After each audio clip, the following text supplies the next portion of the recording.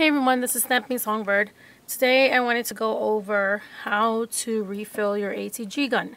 So here is an actual ATG gun. They come in pink and I believe in yellow, but the yellow one is for a different size roll of tape.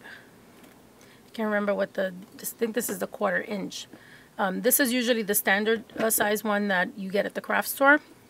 Michael's, Joann's, Hobby Lobby, those stores. So mine has this leopard print scrapbook paper that I just glued on. I just traced and then I just glued it on in a couple of stickers. So to open it, you just you see a couple of grooves here in the shape of triangles, so that just shows you where you're going to push down and then pop it up. And then this is what you see. So on this side is where you're going to see some pictures that are carved in or engraved in that show you how to load your tape. So on this piece, it shows you where you're going to press down and turn to open this side so that you can load your tape. So here it says open. I'm going to push down and then just turn it slightly and it just pops off.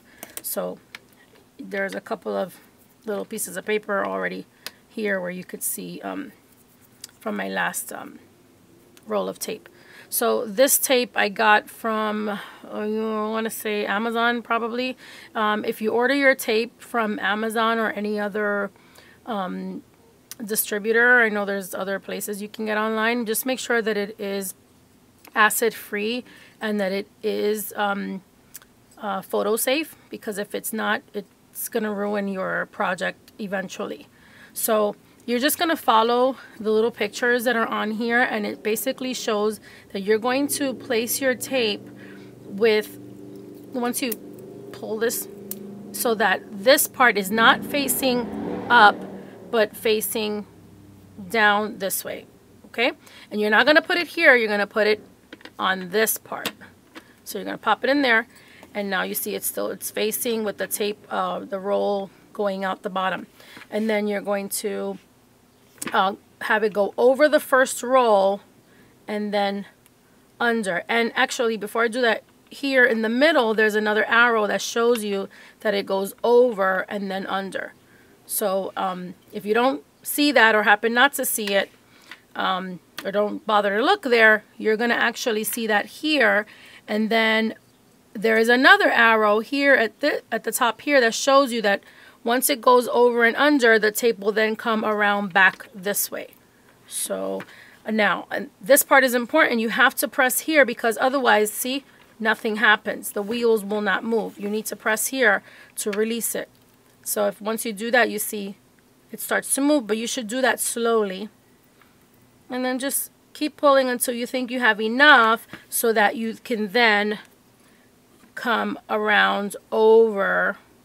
And, you know, don't be rough, be gentle. So you see I have gone over and under and back around, but I don't have enough to come around, because you want to be able to pull it around this little round part here, right? So I don't have enough, see? I don't have enough. So I'm going to keep on pressing and pulling gently. And now I think I might have enough. So over on this side, you see this round edge here has a couple of little edges that are kind of open, right? Now I don't know exactly what's the proper way of threading this through, but I like to go over on this side. I don't know how easy it is to see here on camera, but there is a wider opening here, then a little opening here, and then another here. I really don't know how to really explain it, but I like to go over on this side. I like to go in, then out, and then back over. I hope you can see that clearly, because I don't have one of those cameras that has that little flip thing that you can see what you're doing. I don't have one of those. So then I just holds my tape over, and then I just hold it here like that. Okay, so that's the way I do it. I'll show you a different way, and then I'll go back to the way that I do it. So you can do it that way, or you can just go over this way. Forget about that first little entrance there, and then go out this way. Now, and then go like that. Now you see, if you do that, it doesn't really, it's really only in and then just out. The way that I do it, it goes in and then out. I feel like it holds on a little bit better this way. I don't know if that makes any sense. It does in my brain, I guess. Okay, see? I feel like it's a little, holds on a little bit better that way. So once you have that, now if you look at it again, remember we went, we put the whole roll here, made sure that when we pulled the little tab on the tape, we did it so that it was pulling out from under. You know, when, you know the toilet paper, some people like it going over and then under, or under. Most people like it going over, but this time we were doing it under. So we went, pulled from under, went over the first roll, and then under, back over, and then around. Put it through the little grooves and held it in. And most of the time it'll hold. If it's a brand new tape dispenser, it may not. Mine, you know, did automatically because I've used it so much, it's a little tacky. So it held on just fine. I have a little residue in some spots. And okay, so now we're going to take this piece here. Darn it, there's always something stuck somewhere. You know, tape just attracts everything. So we're going to take this again, and this is what we had before that was holding this piece in place.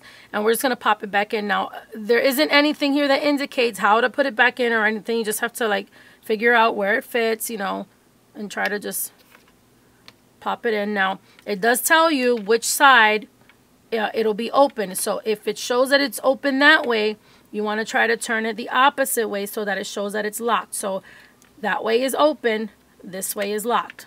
You want to make sure that it's not going to pop back off. Okay, so now pop it closed, and we'll just grab a piece of cardstock just to make sure that it's, you know what, that's the same color as the mat here. It doesn't make sense to show you if it works on the same color. So now you're just gonna go, aha, so there we go. It works just fine. And that's how you reload your ATG gun. Easy peasy, lemon squeezy. I hope that that helped. I know a lot of times in the beginning when I first got my ATG gun, I couldn't remember how to load my ATG tape, and then I would mess it all up, and I would ruin the tape, and then I would rip it out and throw it away, and then that was wasted money.